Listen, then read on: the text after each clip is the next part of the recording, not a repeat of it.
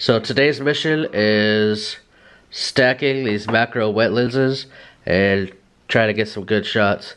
So all those other shots that you guys saw, like the little skeleton shrimp and the tiny stuff, those were just this +10, and sometimes the +3 together with the +10 stacked.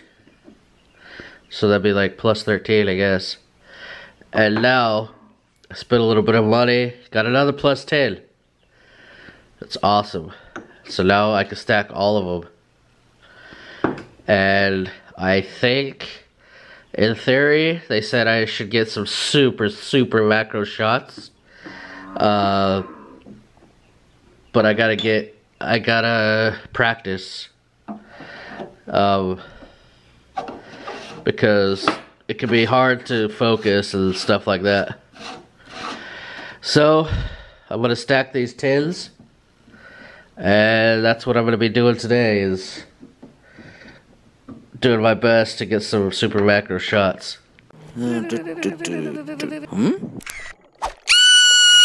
Critter hunter.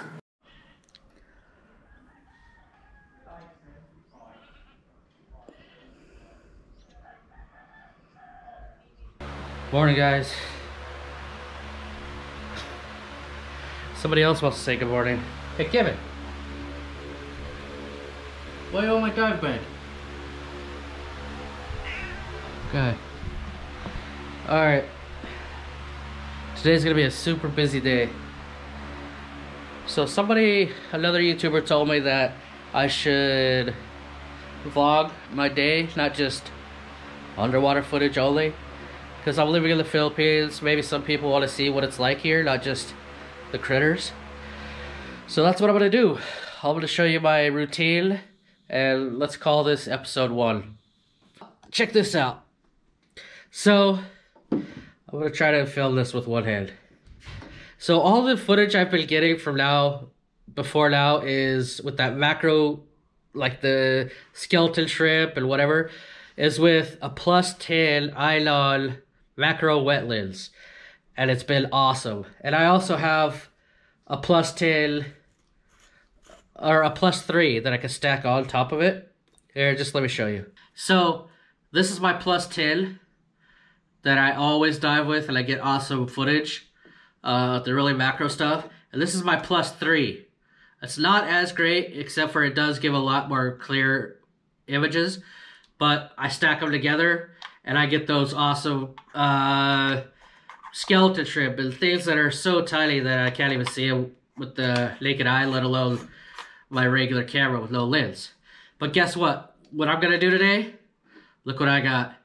I got another +10 Eylon. This is gonna be awesome. So I'm gonna put these on. Check that out. +23 macro lens. So if you guys thought the footage with just the +10 and the +3 was awesome, let's see what I can get now. This is really expensive, but it's gonna be worth it. Hey, Kevin, get out of here. I got stuff to do. All right, let's see if I can do this with one hand.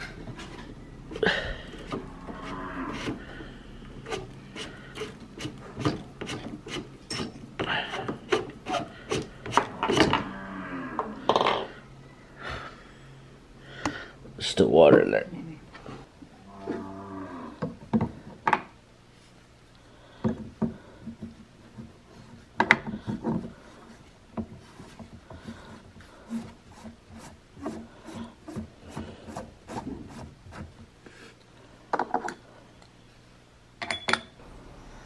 This is the first time I'm using the GoPro Hero 8, so I gotta set it up.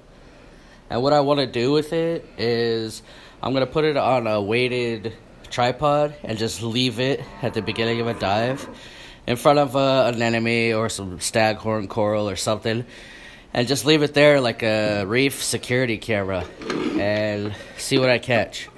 And I'll go test out these macro lenses and pick up the GoPro at the end of the dive after about an hour. So normally I have this little hot shoe mount that goes right here, and then I would mount the GoPro right here. But today, since I'm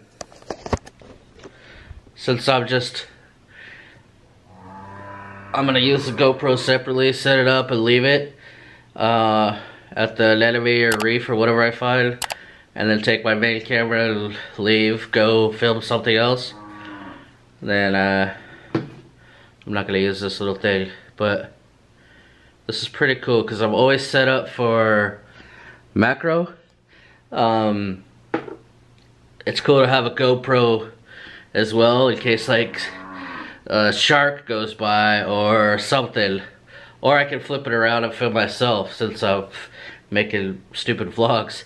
It's always handy to have capability to do wide angle, and of course you have to have a red lens because I'm not gonna have a light for a GoPro. And yeah, I gotta stop talking. I gotta put my other lights together and get ready to go. So my Sunto finally died, and I love this thing. It's the D4i,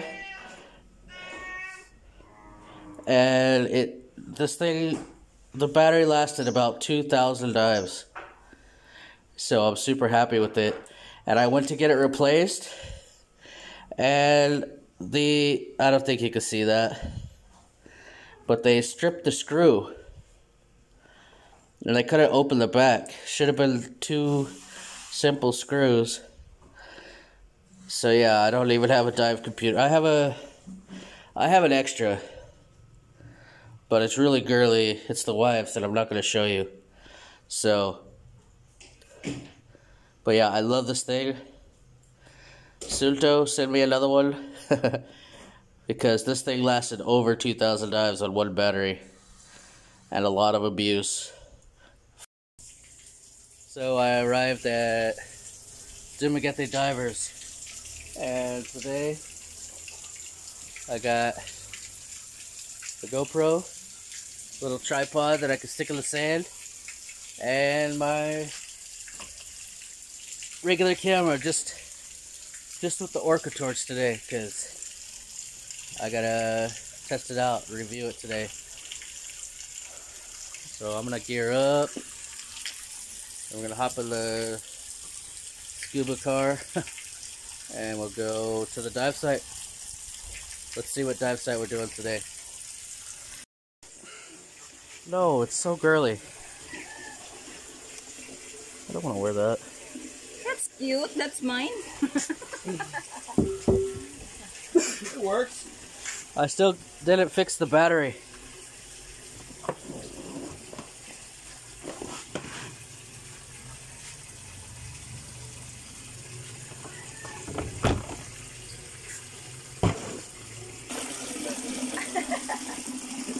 So I haven't dove in a few days, so I like to leave soap in my mask for as long as possible.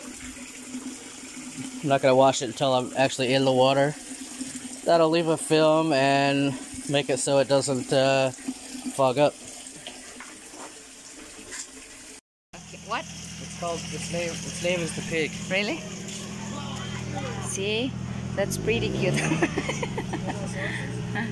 Huh? Yeah. See? Dumaguete Divers.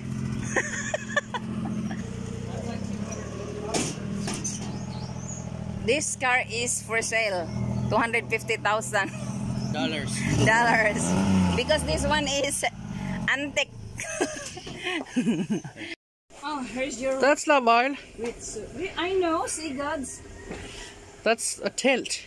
No, please. Why is it so big? Don't fool me. It's inside out. This probably smells like pee. Are you ready? I am. Are you ready? So, I believe we're good. we're at the Poblation dive site, Dowell Sanctuary.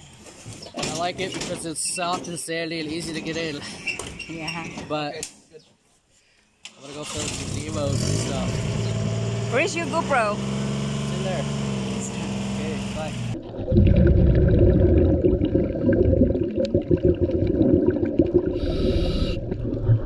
So this is the Dowell Sanctuary, and this particular location is Poblation dive site. And one reason I like it is the easy entry. As you can see, it's just super sandy and nice, and it's a good place to do your open water certificate because you can just sit there in shallow water and do skills in the sand. But don't worry, the whole dive site doesn't look like this. After a few minutes, you come to the reef at about 3 meters, and it looks a little something like this. So I don't normally do the wide angle shots, and that's why I don't normally go to dive sites like this. But I took off the lenses and I had a little bit of fun just to show you guys what this dive site looks like. And it has extremely beautiful fields of reef and coral and all kinds of reef fish. One project I'm working on is filming different species of butterfly fish to compare with another YouTuber that is in the Caribbean, so it was good to get a few clips while I'm here. And of course there's another turtle, pretty much a turtle on every dive site in Philippines. Anyway, I love these turtles and reefs and all that as much as the next guy, but I'm a macro lover and I gotta get to the critter hunting. But before I go, like I said earlier, I want to set up a GoPro in front of an enemy or a reef.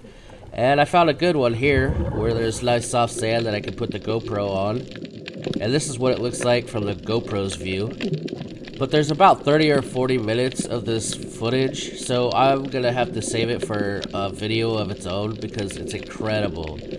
I actually did this shot about 6 times this week at different angles, different anemones, different eel gardens, and stuff like that. So I'm going to start doing separate videos of just live critter footage, because there was some really cool stuff that happened when I would leave the camera there for an hour and come back. The fish really would come out, and it's awesome.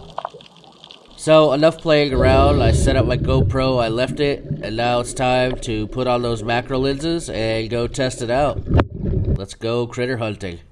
So if you guys remember from a previous video, I found the mushroom coral pipefish, and I kind of filmed them just with the 10 and the 3 macro lens. So I stumbled upon them again on this dive, and I'm going to try to film the same thing but with the extra 10. So it turned out okay. To be honest, it wasn't magnified as much as I thought. I figured with double the lens it should be double the magnification or closeness with super fine details, but to be honest, I can't tell a difference at all. It's a little harder to focus even. And as usual, these rare pipefish are not really showing their faces. But at least I got a decent shot of the anemone they're in. Just a little deeper at about 21 meters, I found a real tiny ornate ghost pipefish, which is actually a relative of the mushroom coral pipefish, even though they don't look anything the same. And I got to say, I'm trying to shoot this guy with the 3 stacked macro lenses, and it is not easy. This guy is anything but cooperative. I got a few good shots of him, and he's beauty, but he's really tiny, and he's constantly moving away from the camera, moving away from the light. And so I have to move towards him, and without trying to chase him or scare him or anything. And it's, to be honest, this is not a good test because he is super hard to film no matter what lens you got. I see photographers getting good shots of him, but all they have to do is push the button 100 times, click, click, click, click, and, you know, go look later, they might have 2 or 3 good shots. So it's hard to do with the video camera, where you really need 10 seconds of really good, clear, steady footage to make anything of it. Right next to this pipe horse, I found another juvenile with no color. And these guys just find their house and then they start to morph into whatever color and texture their house is. And by house, I mean feathered sea star. And this guy must have just arrived because he had no color yet. It's pretty cool. But again, super hard to film.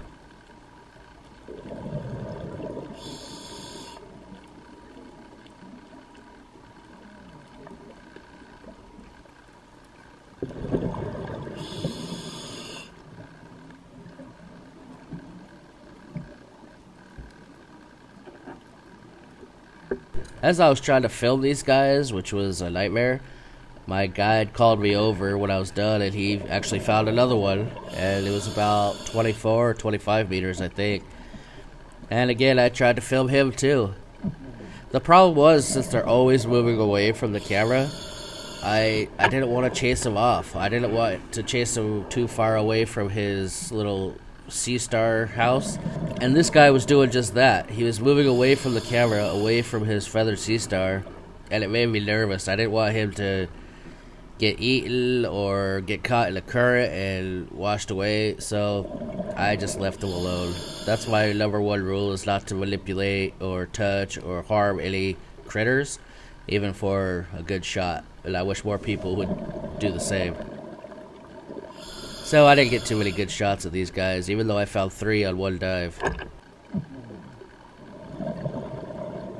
On the way back up to a little bit more shallow, I ran into this guy, and he was quite big, so I took off all the lenses and set up the camera just for a minute, just to get a shot of him. He's pretty cool. He was at maybe 15 meters.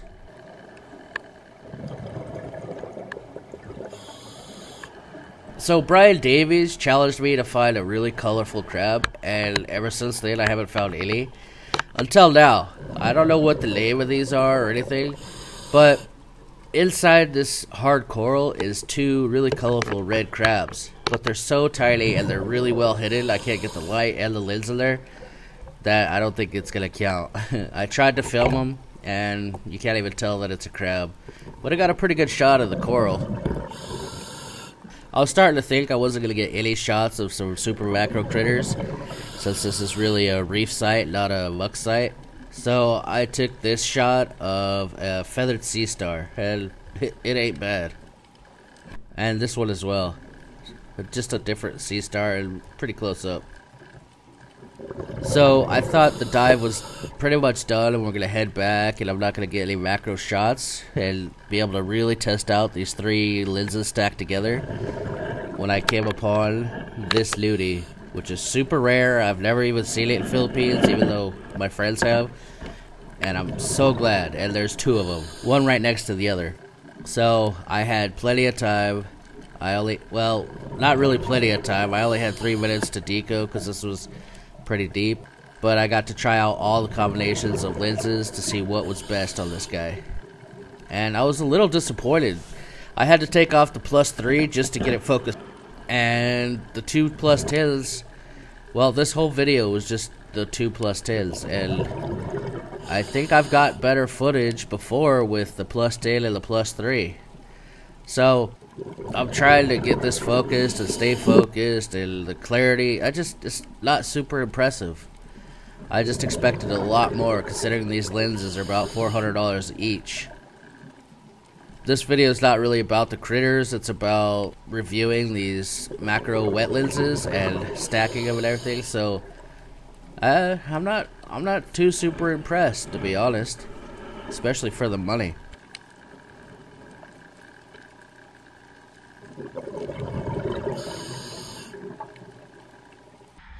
So it's the next morning, and what did I learn yesterday from stacking macro wet lenses? Well, first of all, what did you guys think of the footage, especially the last footage, the white nudibranch? For me, I really wasn't impressed. I thought it should have been double the quality, since I was doubling up on lenses. What did you guys think? I mean, I keep going back to that skeleton shrimp footage because that is probably the best footage I've gotten of such a small critter.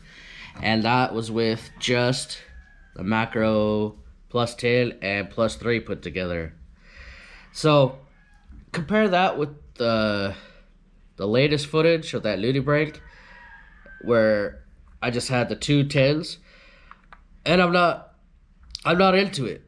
To tell you the truth, the camera, maybe it was the limitations of the camera. With the extra lens, I had to be zoomed in all the way just to get past the walls of the extra lens.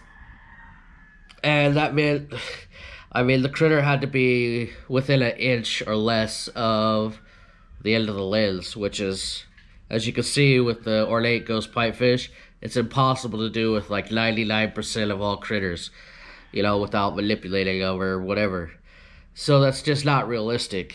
But with this, I can get a little bit farther, have it zoomed in a little, and still get really great footage. I think mostly with the plus 10, it does most of the magnification, and I feel like the 3 just makes it super clear and better contrast and stuff like that.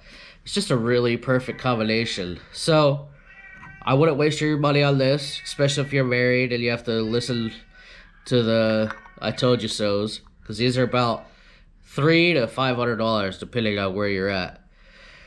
So yeah, I think I'm gonna continue going with this.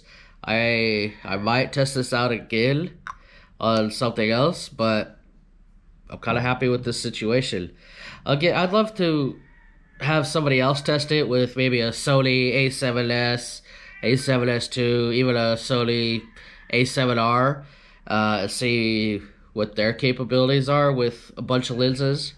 And to be honest, Nauticam makes a plus 25 or 24 all in one lens, so it's not stacking a bunch, so maybe that would be cool. So I'd love to get my hands on one of those and test that out.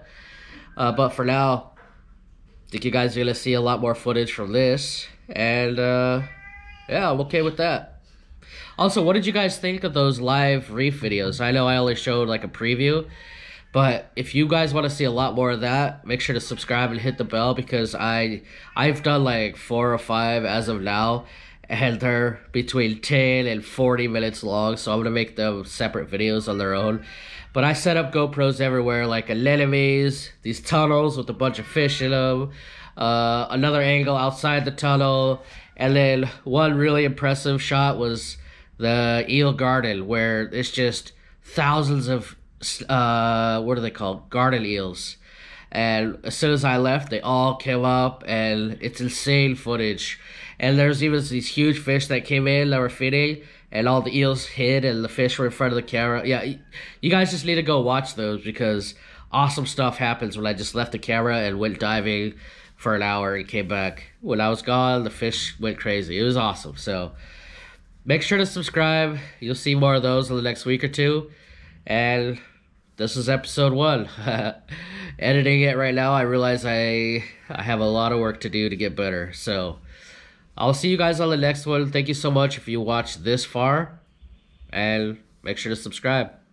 Bye.